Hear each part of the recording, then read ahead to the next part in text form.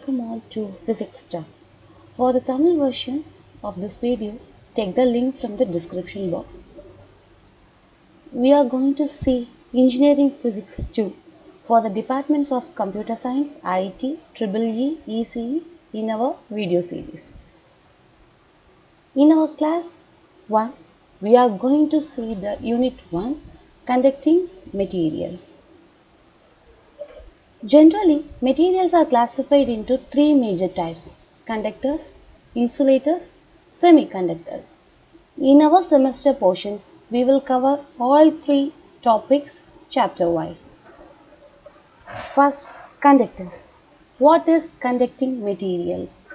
If the material permits the electrical power or heat to pass through it, that materials are called as conductors. If the material is not permitting to pass through them, they are known as insulators. And what about semiconductors?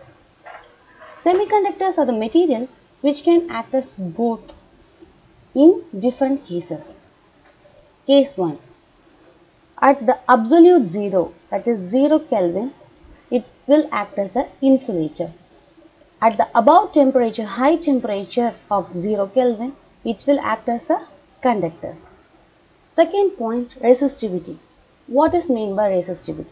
Resistivity is the tendency or capacity of the material to block the electricity or heat which is tried to pass through them.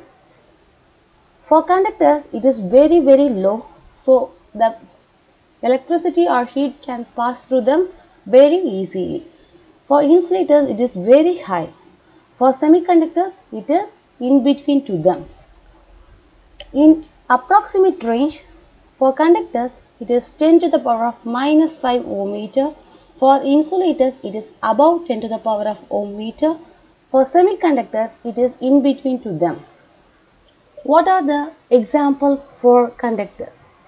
We are all aware about it. Every materials, that is metals, are the good conductors. If we are constructing a wire, we will place a copper rod inside because it is a very good conductor. The example of insulators are wood, paper, mica, and the insulation around the wire, that is plastic, is also a very good example for insulators. What are the examples of semiconductors? Germanium, silicon, aluminum. Okay. In this chapter, we are going to see about conducting materials. So, some current is going to pass through some materials. First of all, what is conductors? What is current? Current is a movement of charged particles. Okay. What is charged particles? Where it is? Charged particles are present inside the atom. Every material in the universe is made up of atoms. Inside the central core of the atom is nucleus, which contains positive charges. Around them, electrons, that is negative charged electrons, will revolve around it. In neutral atoms, the number of positive charge and negative charge of the atom is equal. If the electron is detached from the atom and the atom becomes ion, that is positive ion, the electron becomes negative ion. Okay. So, we know that some charged particle is moving from one place to another place, means that is current. So, every particle is having the atom and every atom is having the charged particles. And why some materials are acting as conductor and some materials are acting as insulators and semiconductors, etc. So, that reason is the thing we are going to see in next step.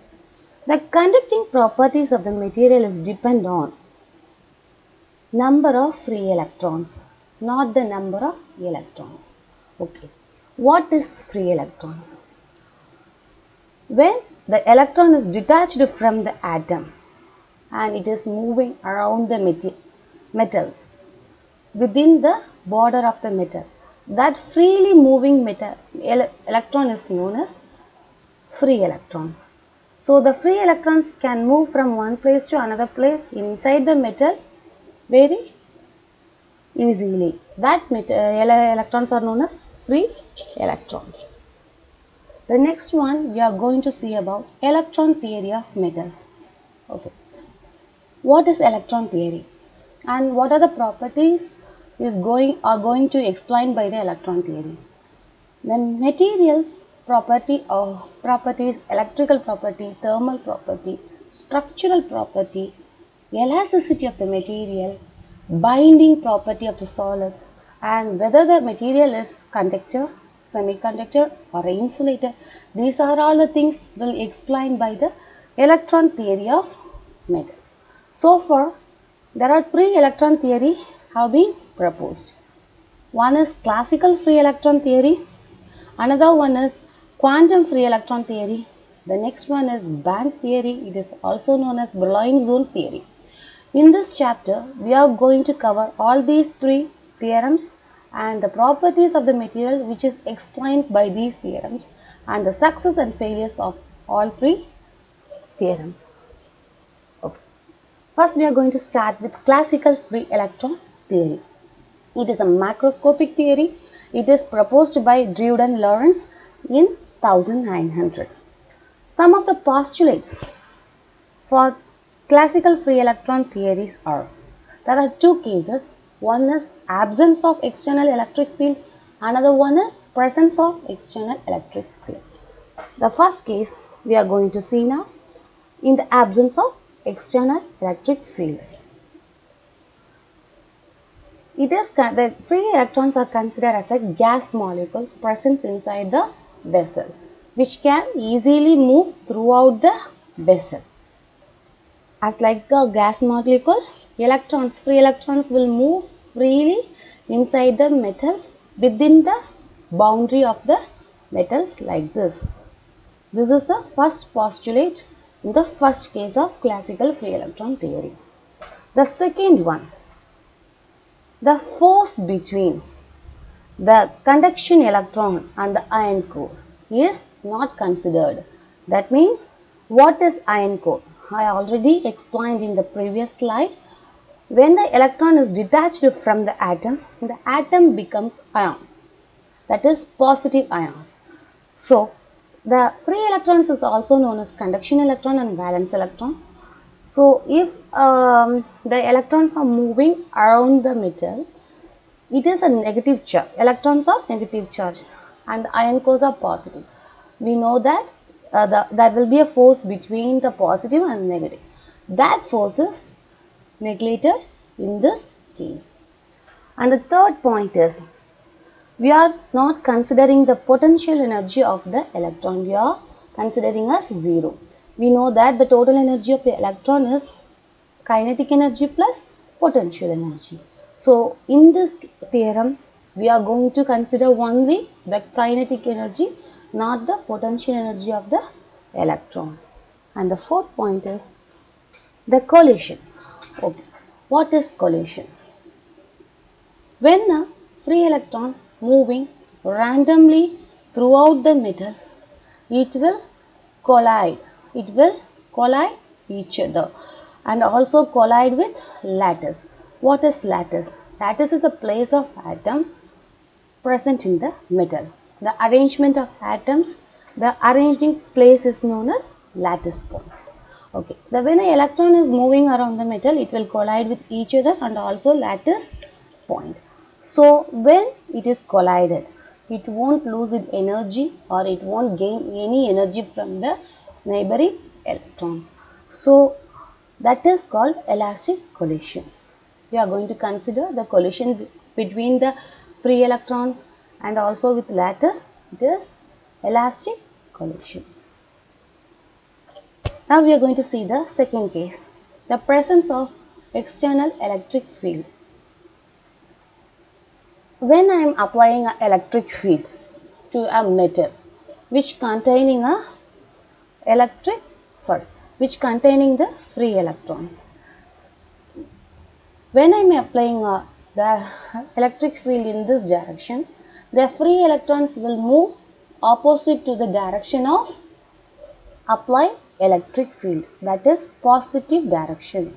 It will move to the opposite direction of the applied electric field. This is the first point, and the second point is that the electrons are considered as a perfect gas. So it want to obey the laws, theorems which will obey by the perfect gas. So electrons will obey the classical kinetic theorem and also the Maxwell-Boltzmann statistics. Now we are going to see about the important terms of the free electrons. First one, drift velocity. What is drift velocity? When I am applying an electric field to the metal, it will move to the opposite direction. This is the first point we saw in the postulate. So the electron is gaining some velocity. That average velocity is known as drift velocity. The average velocity gained by the free electron in a particular direction due to the external electric field is known as drift velocity. The next one is mobility. We are going to see about the mobility of the free electrons. So what is mobility? For per unit electric field, how much drift velocity is gained by the electron? That is known as mobility when an external electric field is applied.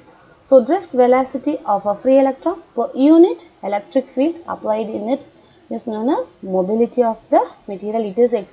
It is expressed in the term of mu. Mu is equal to Vd by E. The next one is relaxation time. It is indicated by tau. What is relaxation time? Okay. First, what is relaxation? When we are in disturbed position, we will take some time to come back to our stable position, that is equilibrium position. That time taken is known as relaxation time. So, for a free electron, in the case of free electron, when we are applying an external electric field, it is moving opposite direction by gaining some drift velocity, isn't it? So, when it is disturbed towards the particular direction and it will take some particular time to come back to its equilibrium position. So, that time taken is known as relaxation time. Tau is equal to L by Vd. I am going to give a simple example for this one. When we are switch on the fan will start to move. When I switch off the electrical power, it will move for some time and it will come back to its equilibrium position after few minutes. That few minutes is known as relaxation time. Clear? So tau is a term indicated by the relaxation, indicated to the relaxation time, and it is equal to L by Vd. L is the distance travelled by, the disturbed distance travelled by free electrons. Vd is the drift velocity. What is collision time? Okay, we already considered that when free electrons are moving randomly throughout the metals, it will collide each other. So the average time taken by the free electron between two successive collision, the next collision, is known as collision time. It is indicated by tau c is equal to lambda by v. Lambda is the mean free path. What is mean free path? Between the two successive collisions, the average distance is known as mean free path. The average distance is known as mean free path between two collisions, and the average time taken between two successive collisions is known as collision time. And for lambda, that is mean free path, just cross multiply v into tau c, we can get the mean free path. Thanks for watching my video. For continuing this video, we will see in the next class. Thanks for watching. If you are having any doubt, please ask in the comment box.